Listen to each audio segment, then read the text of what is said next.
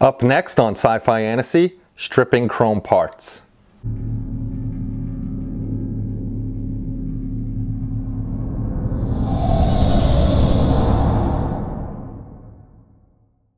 Hey everybody, it's Kenny Conklin from sci-fiantasy.com and welcome to another YouTube video. Today we're going to be taking a look at how to strip chrome parts from your kit. I know there's not a lot of sci-fi or fantasy models that do come with chrome parts, but the occasional one is here or there. Why do we strip the chrome parts? Mostly because the chrome looks like crap. On a lot of the models it does. It doesn't look as well as some of the chrome paints that you could put on there. Plus another thing is when you do cut a lot of the chrome off, where the stub is that was holding it onto the sprue, you're going to see the undercolor. It's either going to be black or whatever the color that styrene was cast in. So then it's hard to match up that chrome. So you're better off just getting rid of the old chrome and putting on that better chrome. Just make your model look a little bit better. So I was going to use Easy Off oven cleaner, but I really hate that stuff because it really stinks. It does the job. It really takes the chrome off and it leaves it nice and clean, but it does take a while and it's kind of dangerous to use. So today we're going to be looking at this product, Super Clean. Now this isn't my idea. Any video I do that is not my idea, I'll let you know. I've seen this on a bunch of videos and I figured let's try it and see if it really works.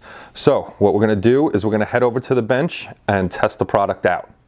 So today we're going to show you how to go from chrome to clean in less than 5 minutes.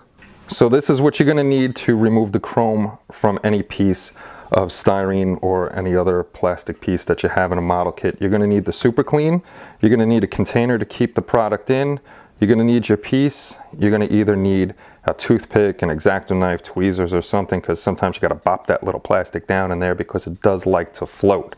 And also a paper towel to dry it off once the piece is out.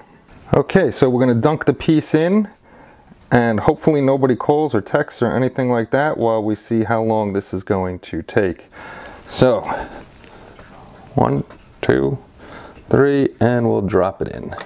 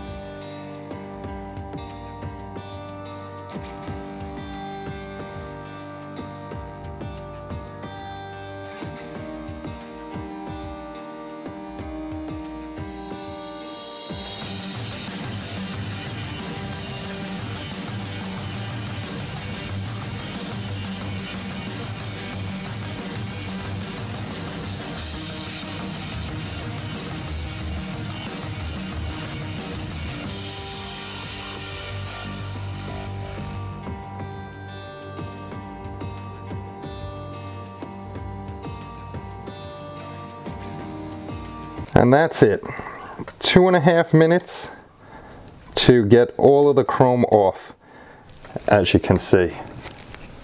Now once you're done with the piece, all you have to do is dry it up, bring it to the sink, run it under water, a little soap, make sure it's all cleaned up, and you're ready to go for primer and new chrome.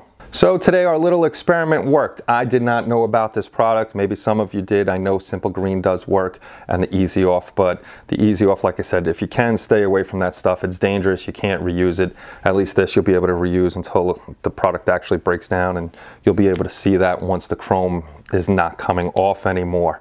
So another new tip and something else to get for the modeling bench. You can actually pick this up at Home Depot, Walmart, or you can order it off of Amazon. It took me a little while to find this one. I found it at a Home Depot way away from me. So just look around, you'll be able to get it. You may have to order it online, but you can get it. Thank you very much to everybody that's been subscribing to the channel and hitting the little icon. We really appreciate it. You're helping the channel grow, and that's a great thing. Hopefully I'll get on a build soon instead of all the reviews and the little tips and tricks. This we're going to keep up with both of those, but I need to get on a model kit already. So I shall see you all soon. Thank you very much for watching another video, and take care, and bye-bye.